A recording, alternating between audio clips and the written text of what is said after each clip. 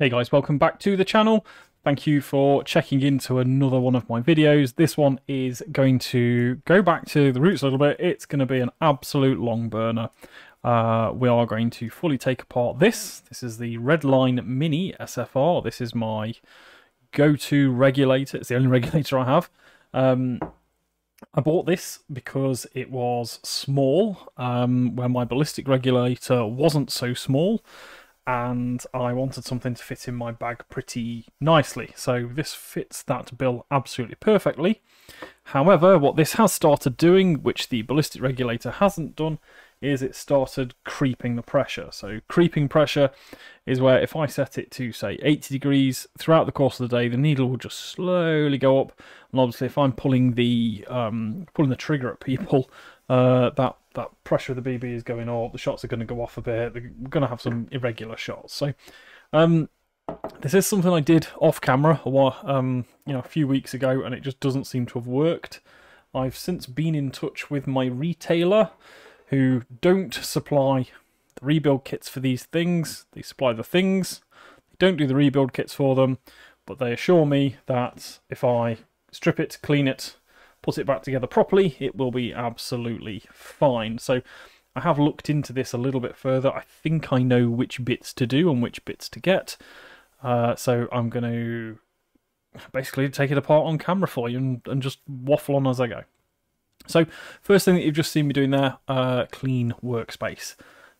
Alcoholic wipes, one of these things, one of these first aid, fast aid things. Give it a bit of a clean off, and then we are ready to go. So the main tool, which I'm going to be using here, is the Allen key, which comes with it. That just takes the top two pieces off. The tutorial says you need some long nose pliers. You also need a spannery job socket thing. This is an 8mm version. I'm sure I used this last time because it kind of worked. If it doesn't, I'll have to pause the video, go get it, come back. And then I've got some Tech T gun salve as well, which I bought specifically for this purpose. Now I do have some other tools as well, my punchers. Although you don't need to punch anything out with these, there is a stack of shims, which if you just sit them on a punch, you can just tip them all out in one. Makes a nice clean job of it. So let's get going. Let's fix this bloody thing once and for all. So top cap off. I am trying to do this from memory as well. So yeah, it's a little bit dirty on there. What I will probably do is I will strip it and then clean it, re-lube it, put it back together as we go. So feel free to point out the bits that I miss as we go. So I'm just going to drop my Allen key in there and then just turn this out. This was already quite far out, to be fair. Really quite aggravated about this. My ballistic reg lasted over a year, so with little to no maintenance. This thing's done 3 months and it's already screaming out. So that is quite dirty in those threads. I'm not convinced it's that dirt which is actually causing me these problems,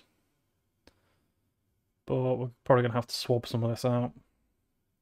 So then you get to the shim stack. So the shim stack is one of the problems. So this is the bit that you don't want to screw up.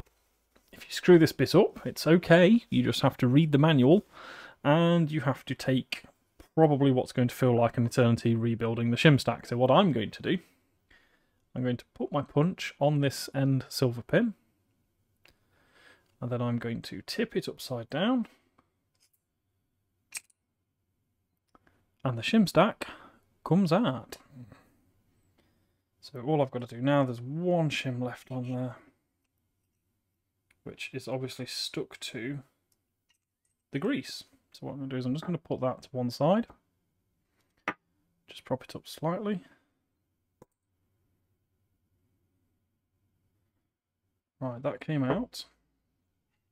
I'm going to get that like that. Can get my stack of shims, pop it on there, and then I'm just putting it off camera here, which is where my punch kind of roll is, and I'm just putting the end of it in so that they don't go anywhere. So then the next step, once you've done that, is you've kind of shown out this pin, is you have to remove the pin. So long nose pliers in, and then the pin should just pull out. So pin is out. So that O-ring is in. That's pretty nicely sealing. There is quite a bit of gunk around that. I'm just going to put those there because we can see where they're going as I'm working top down on this thing. Ding, ding, ding, ding, ding. And then we get into here, and you can see there is a little bit of residue in there, a little bit of grease. This is what I believe is an 8mm. Probably not. No, it's not. Of course it's not. Why would it be an 8mm? It's going to be an American size. What I'm going to do is I'm just going to pause recording about now and then go and grab the correct end for this. Bear me 2 seconds. Okay, we're back. So, correct socket size. I am using a 3/8 deep 1/4" drive socket. Whilst I was out in my tool cab, I've also grabbed hold of these. These are some picks, really cheap ones I've had for a long, long time. Just help when you're trying to get O-rings out, so you don't have to damage it with a screwdriver. And a pack of cotton buds. Don't know what the correct name is for these days. Apparently they've changed name. Cotton buds, pokers, sticks, I don't know. Either way, pack of earbuds as well. So let's continue with this takedown. So we'll move this to the off position. And there we go. Righty tighty, lefty loosey. And then your ratchet shows you to be an absolute muppet. Oh, there we go, came straight out. So, what I do know is that... Oh, where you gone? Is that poly bush there, that O-ring there, is pretty bad for it. And it does look a little bit dirty on there as well. And that O-ring does look a little bit dry as well, so I'm just going to pop that back through there. That goes in there. And then there is another piece in there, which I didn't see in the tutorial. I wonder if we can get that out.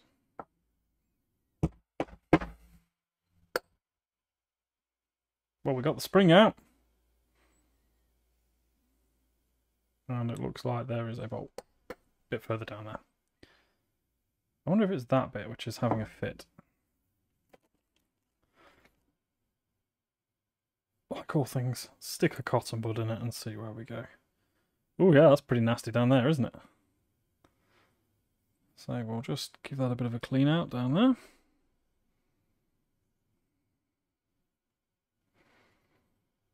Not exactly sure how clean this is supposed to be.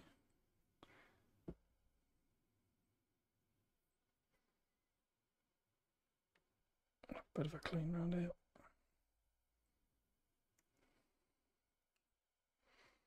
Okay, so that's some of it coming off. These threads are pretty bad as well. So what we'll do, we'll just start rebuilding this. I'm fairly sure it's going to be that O-ring there, which is causing me the jip. Going to try to very delicately drop this back in.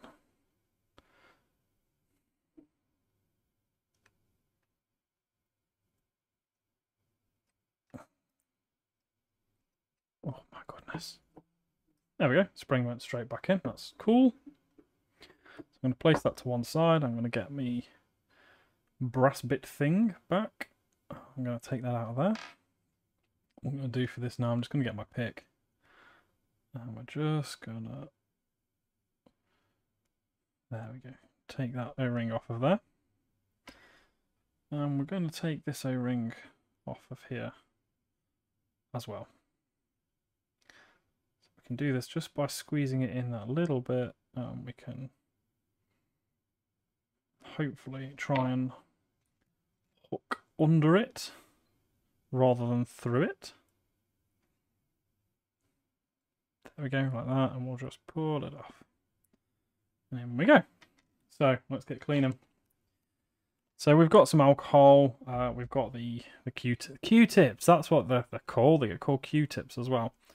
So we've got these to hand. When I cleaned previously, I wasn't really thorough. I just kind of slapped a bit of grease on it. So that's probably what the issue is. We'll give it a bit of a going over. then I'm very aware that the gun salve stuff is like a miracle cure as well. I think that's where I went wrong last time. I just stuck gun salve on it. But obviously with HPA and that kind of thing, you've got to be so careful with it. If you don't know what you're doing, you've really got to ask yourself, do I want to be taking this apart, or should I be sending it to a pro? I am by no means a pro. However, I watch a lot of YouTube, and I'm fairly confident at doing a reg when it's off the tank. Reason for that is when I put it on the tank, and if it starts whistling and hissing at me, I can take it off bloody quick. So this is an alcohol wipe, which I'm just going over this O-ring with. I'm fairly sure this is the one which is causing me the issue. Just make sure it's clean. And I'm going to just pull it through as well. And then once we're done with it, I'm going to put a bit of gun salve on it as well. Super.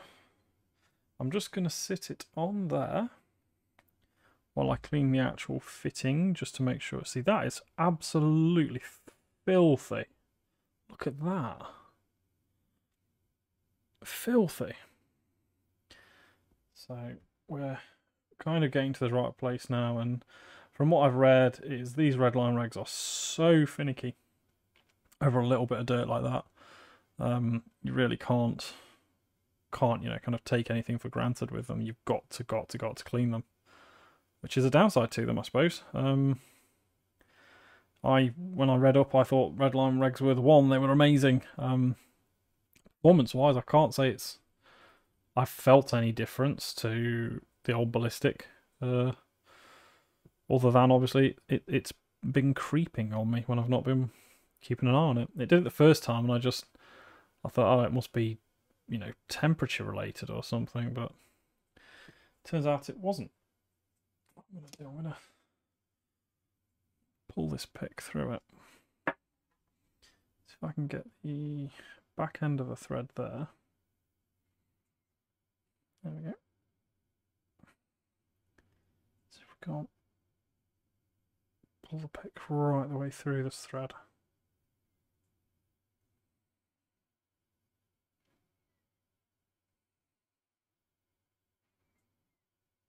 Come on.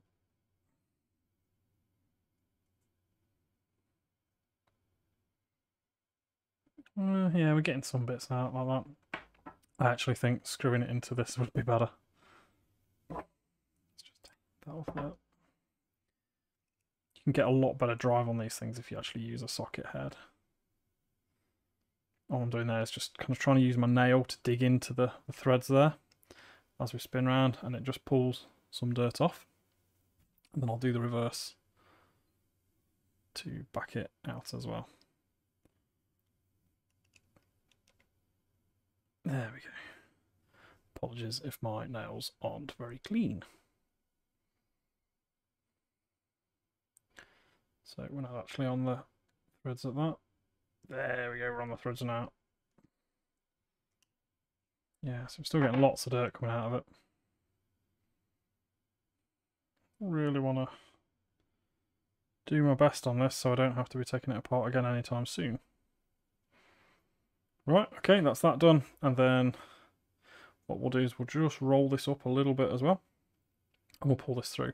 So these things, these are Fast Aid pre-injected swabs with a 70% alcohol in them.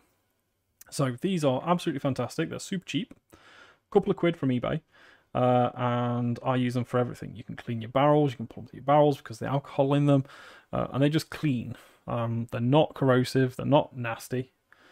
The only thing you may find is if you use one of these on like a hop-up booking, if you leave it in alcohol, it could dry it out over time, but it's not really the end of the world because really you're not going to be leaving your stuff dry anyway. So that's, I think, as good as that's going to get. I'm going to just polish off with a bit of a tip.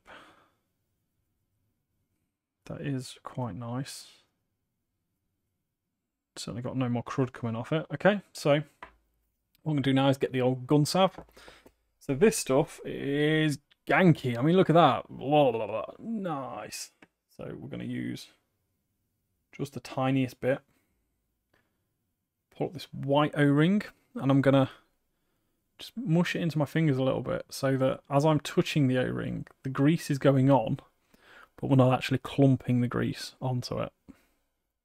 And I'm hoping that this gives it a nice, just kind of a sheen. And then as I push it back on, boop, that's a nice little friction fit into there. And we'll just, again, just take that noggin of grease off, and we'll just give it a bit of a lickety split sheen on there. Kind of hopeful that that's going to do the job.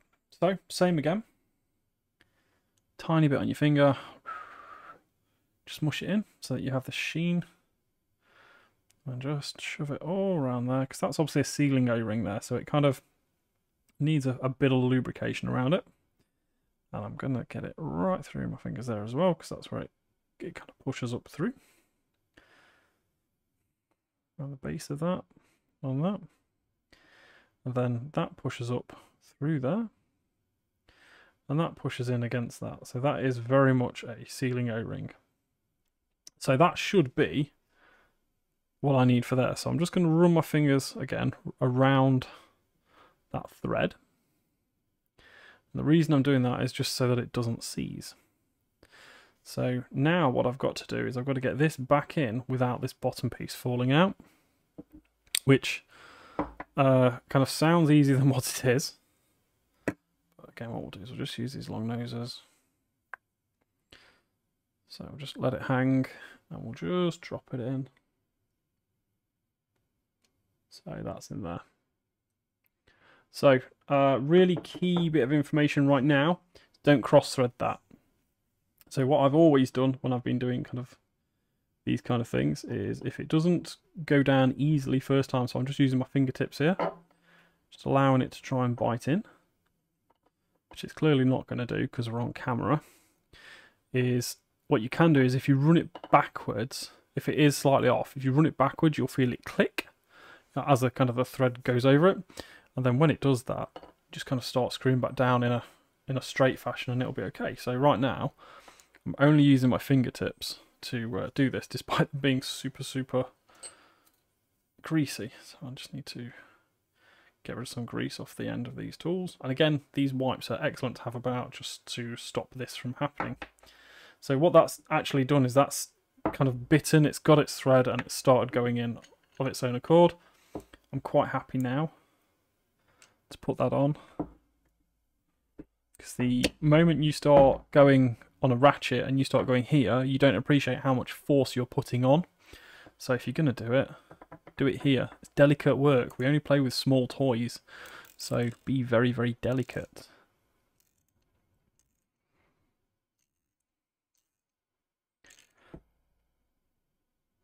Done. So what I'm going to do now, I'm just going to give that a little bit of a shove.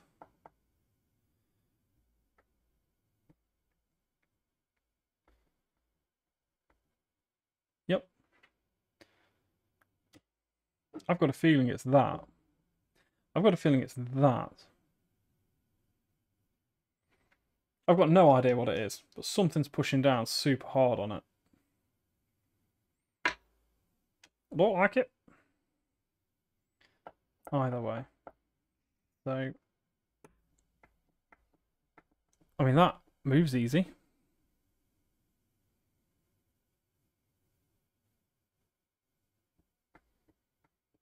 Yep, that moves absolutely fine. Right, on to the next bit, which is this one. So let's grab my O-ring hooky looper. This is absolutely janky. Look at that. I mean, the grease is hanging off this. I mean, I did really lube this, but it's pretty bad, to be fair. So what I'm going to do, I'm just going to put off. What I don't want to do, really, is I don't want to alcohol bath it and then spend hours on end just re-lubing and re-lubing and re-lubing. So what I'm going to do is I'm just going to kind of pull it through. Just so much, just so that it's clean. I mean, my fingers are very clean anyway. And I'm going to just pull off all the crud. And then I will alcohol this, because that doesn't need kind of re-lubing afterwards. That's just a metal part.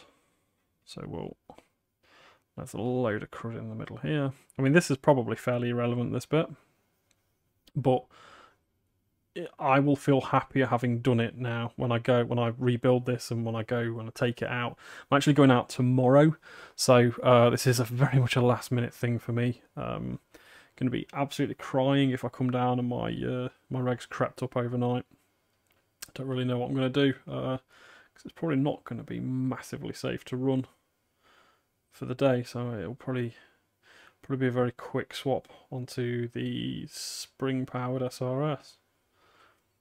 But tomorrow, we're going to be running the DMR rifle at low power. So we're going to go semi-only with some 0.3s, 1.14 joule or just below, ideally. And we're going to look at the state of that coming out. That's just disgusting. Yeah, we're going to really, really have a good day on a battle rifle tomorrow. And the reason for that is just boredom. When I took my DMR out last time, it was almost like cheat mode. I was just any time I got the flank, because I had the range. I mean, as a DMR with the Kythera, it runs about 110 psi, and I'm about 1.8 ish joules, which I think the limit here is about 1.88 at the site I was playing, and I was chucking 4s, and it really was cheat mode. It was just you put the red dot on them and they're gone. Their range is nowhere near. I know usually DMRing in the UK, the difference is minimal, so I don't know the joule difference, but it's the difference. Normally they'll say 350 with a 0.2 to 400 with a 0.2, and absolutely I am a huge advocate of that. There's no point having a DMR at that point, because the distance you have, you could just set your gun up well and you'll probably range that. But when you're talking about 450, it becomes much more of a kind of a nice number to go for, and a usable FPS limit, and you can really start reaching out at that point. So I just touched alcohol, so I'm just trying to wipe my fingers off a little bit now. There's a hair on that there. So yeah, that's kind of where we are with it. But what I did find was there were a couple of occasions where I got people up close and I got my pistol drawn, and my pistol just didn't feel like it was enough firepower to dig me out of the situation. However, a good battle rifle would have been. So that's what we're doing tomorrow. We're going to use a good battle rifle. So we're going to pop that in now. I'm quite happy that that's really, really nice and shiny clean. Drop that in there, nice and square.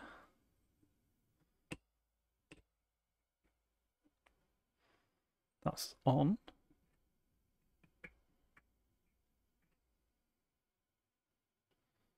So there's actually pressure in there, I think. I'm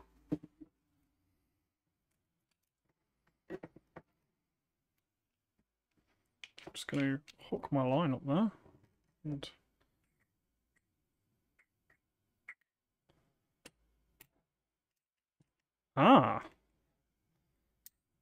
maybe this is where I went wrong before. So there was that was pressured there. So as you push down on that, so that's good. That actually proves that I've got pressure into there. So when it pushes, so that was really actually quite worthwhile doing. So all I did there was actually vented this chamber out underneath, and that just gave it that little bit of leeway just to get that down. But now I can put my thumb in and I've got barely anything on it. So I wonder if that was the problem before. I kind of built it with a bit of air pressure and it was all wrong. Anywho, we're going to carry on. So yeah, so tomorrow's going to be about taking the DMR rifle out at normal battle rifle kind of power limits, and just having a bit of a laugh with the boys, get a bit up close and personal. I have been wondering lately if the SRXL is a bit too big for what I'm doing. It is long, it is a big sexy DMR, but I think an SRL might be better. And what that will also do, that would give me the extra 50mm inside the suppressor to get the inner barrel out there, so that I could use the stabilizer that I've got. So in hindsight now, an SRL would be a good move. Can I bloody get my hands on one though? Doubt it. I Am I going to pay top whack just to try it out? Absolutely not, no. So, not too sure what I'm going to do and how I'm going to do it at this point. Don't particularly want to try just a shorter outer barrel because the suppressor is that big it won't fit within the handguard. And I absolutely love my DTSS suppressor. Gosh, look at that. Filthy. So dirty it could be a Christina Aguilera song. So I can't really do that with it. So I'm very much thinking about possibly, I don't know, maybe getting rid of the SRXL. If I buy an SRL, I could swap the gearbox straight out and put the SRL gearbox into the SRXL. Sell the SRXL as its own rifle outright. Might work. Not sure. But that's where I am. Also, in my mind, I've got that MTWs are awesome. So a lot of my friends use MTWs. And I kind of want to know what the biz is about. But again, I absolutely love my Kythera in that I don't need batteries. I'm not charging any batteries tonight for saying I'm out and about tomorrow. So there are lots of advantages to having the rifles that I've got. That, and I get to wind them all up as well, that I'm only shooting a G&G. I'm absolutely rinsing them. So there we go. When I last took the DMR out, it just seemed to settle in after the morning. So it's not had a lot of use, but it kind of, you know, early doors out the gates, we were having some good shots, and then we get the odd flyer. Just persevered, shot and shot and shot. Got that hot rubber bedded in and bedded down, and my gosh, yeah. After that, about the second game of the day, I probably put about a mag or two through it. I probably put about, what, maybe 300 rounds through it, about there, 350, and it just, the whole thing just seemed to exhale, and that was it. Then the rest of the day, it was just whatever the red dot was on, it was gone. It was gone. It was gone. At one point, it was like target, shoot, target, shoot, target, shoot. First BB hits, kind of, you know, as you're lining up opponent number 3. It was crazy. I was really, really happy with it. The range is good. The noise is non-existent. It was fantastic. So that's this O-ring done. It's quite a sludgy O-ring, this one, but this one's kind of, it sits at the top, so you kind of want it to be a little bit restrictive. In fact, what I've not done, naughty me, I've not taken these threads out. I've not cleaned these threads through. So what I'm going to do these threads, I'm just going to kind of slide this in, and I'm going to turn it as if I'm undoing it, so it pushes all the way out, and then we'll have a look at how dirty it is when it comes out. I mean, I can feel some cruddy resistance. Look at that. Yeah, I could feel some cruddy resistance as I was pulling it out there, and that was just horrific. So it's definitely dirty in those threads. Where was it going? That way. So yeah, so I don't know. After tomorrow's game day, I've probably got one more game day in me this year. So for those of you who don't know, I have a very large amount of children who I parent, and they, coming up to December, obviously we have lots of parental duties around December, so I will be kind of taking care of them a lot.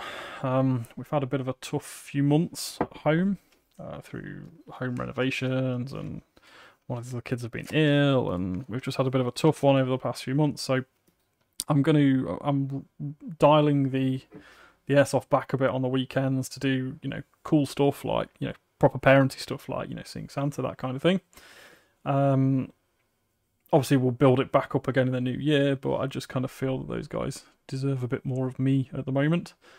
I did run past though with the wife that it's been a while since I played any CQB, so we do have some scope to go and do some CQB, which is quite cool. There is a new CQB opening up probably about 20 minutes down the road from me. in a place called Long Eaton, behind a children's soft play, which I know pretty well, Cyril's Nut Hut, again because of my children. So there's a chance that we'll get some footage out of there fairly soon, as well as the normal skirmish that we play as well. So it's all looking pretty damn good, if I'm honest with you, at the moment. The one thing I just don't have is time, and I don't have a lot of it at the moment. Again, not that I don't enjoy what I'm doing or can't be arsed with it, just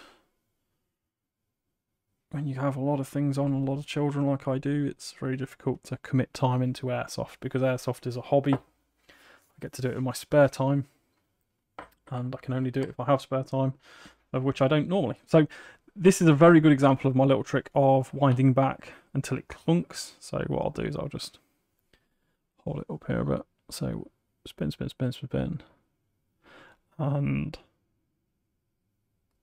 there, it went clunk.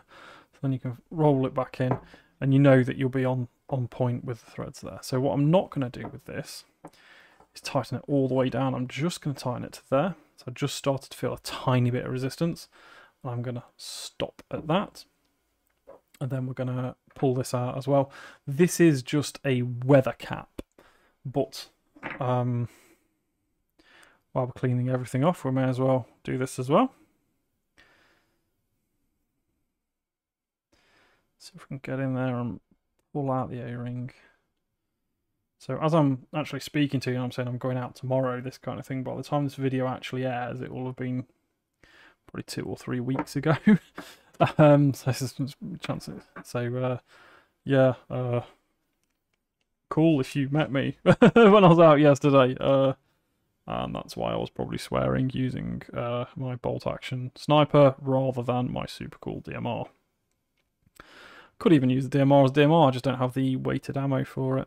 When I'm DMRing, I absolutely I think 4s are my absolute favourite. I'm just struggling at the moment to get any heavyweight ammo together. 3.6s are okay. They're probably the lightest I'd use, but 3.6s I tend to use in standard battle rifle if I can, and again if I can get my hands on them.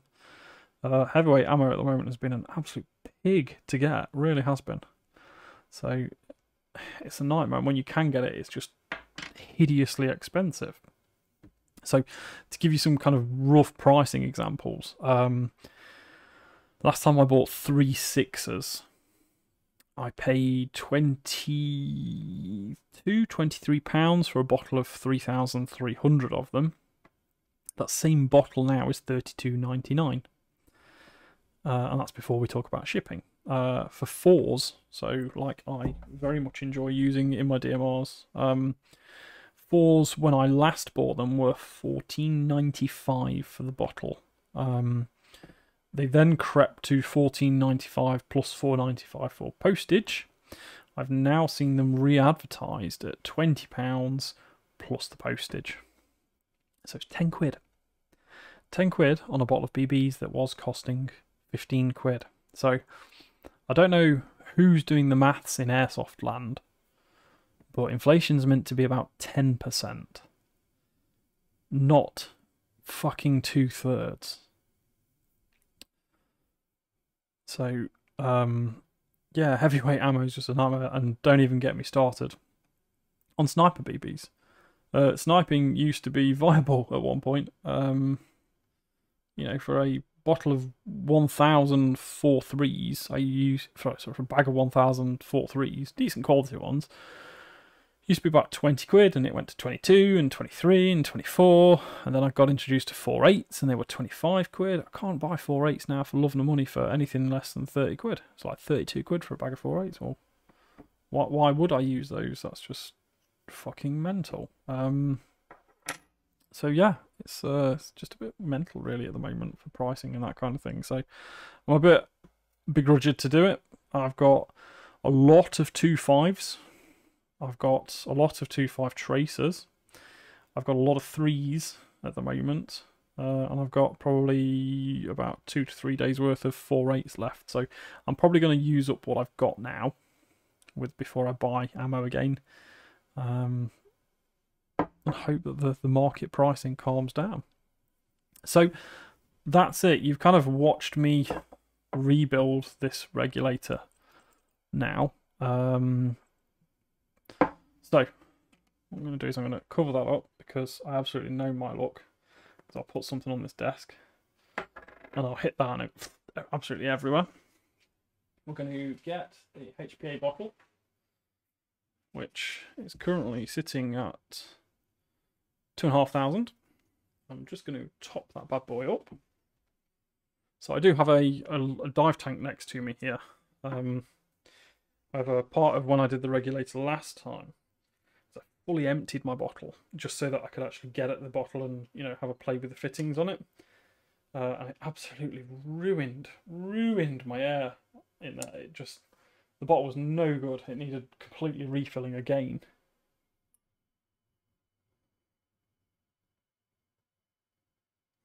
Slowly filling it right now.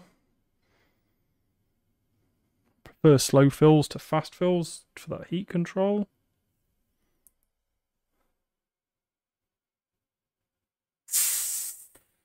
Venting the line off. And ash comes, and then we put the nice protecting end on. Cover that, cover that. Right, bottle is up to about 3,000. So, I'm going to take the tank cover off. So, one of the other things I'm going to do is just have a wee look. So, obviously, not going to do anything with this thing because this is 3,000 at the moment. We are in date. We're 2 years into the 5-year life of this bottle. With it being a steel bottle, I'm not going to get it tested. I'm just going to swap it. But I'm just going to have a quick inspection of this top O-ring up here, which looks pretty okay. We have had some leakage issues in the past, but I think that was down to it not being quite on right. So we'll spin this down and then we'll listen for it going ch-ta. And it always makes me jump. I hate dealing with HPA for that reason alone. So there's a little bit of resistance.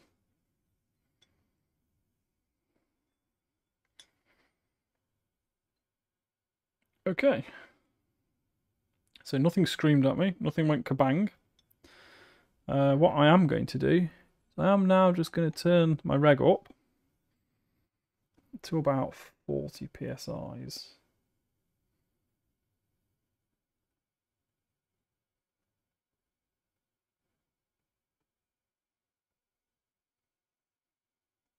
Bit of resistance now. There we go. Ooh.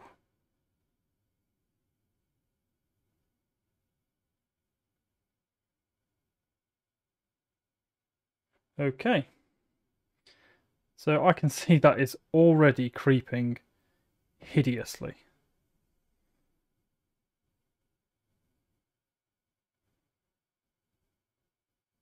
Let's just stick the line on that.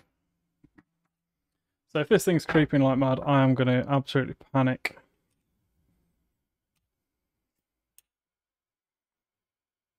Okay. Just going to drop that in. And up we go again.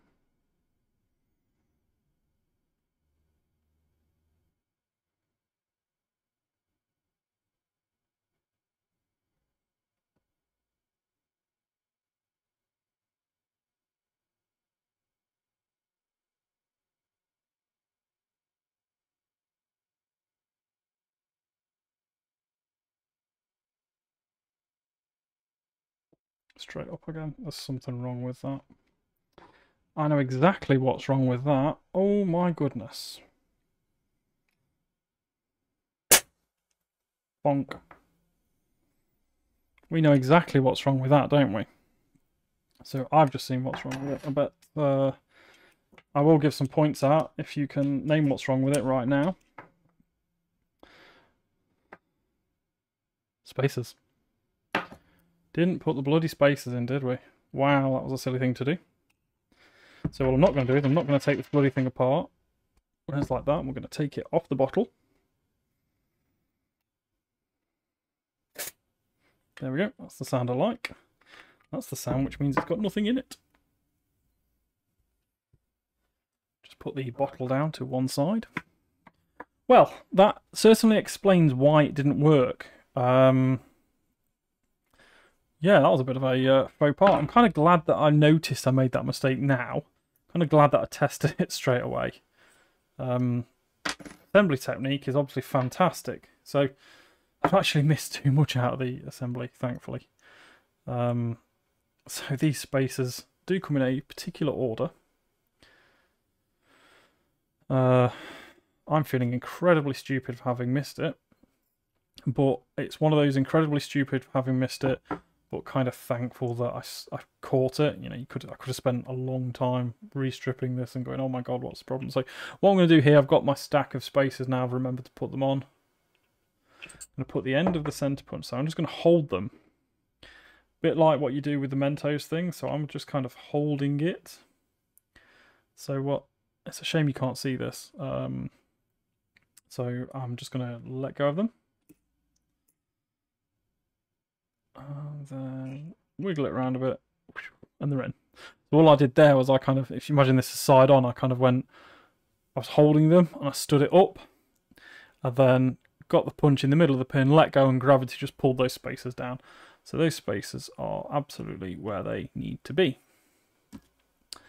And now we're going to put this cap on, because obviously now you're actually paying attention and watching the moron do it right. So this time I'm hoping there's not going to be a lot of creep, because if there is, I need new reg. Probably could be fixed, but I'm not in the game of spending hours and hours and hours fixing stuff. That's Al's job. If it doesn't work now, this will be going to Al. Oh, there we go. Resistance early. That's down. Pressure's picked up a little bit straight away. And what we'll do is we'll just... And I've got the cap off, but that's fine. We'll just spin it in. The pressure probably picked up because of that bottom chamber.